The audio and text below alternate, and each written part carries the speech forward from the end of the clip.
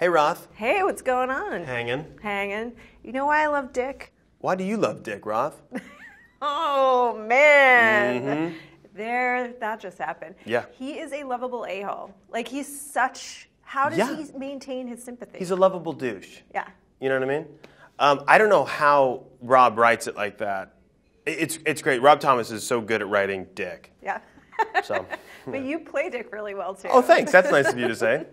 You got the spinoff coming up. So Yeah. talk a little bit about that. Like, where's he at now in his adult life? What are we going to be seeing in that? Okay, so the spinoff it's weird. It's like it's Ryan Hanson. That's my Yeah. name. What's up? As Ryan Hanson. I thought that was a joke. No, it's the real thing. So it's not like Veronica Mars at all. It is going to be like all the characters, and we're all going to be like kind of play versions of ourselves. Yeah. So it's going to be me kind of banking on the movie, trying to get Dick a spin-off.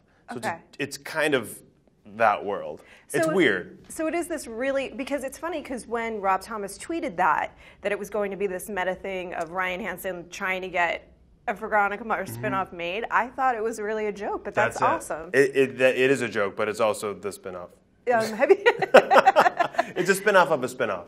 Have you guys started sort of mapping that out at all? A little bit. I think we're taking a little time because Rob's doing his pilot right now, and so I think kind of after that, then we'll kind of dive into it. But we're really excited about it. It's gonna be fun.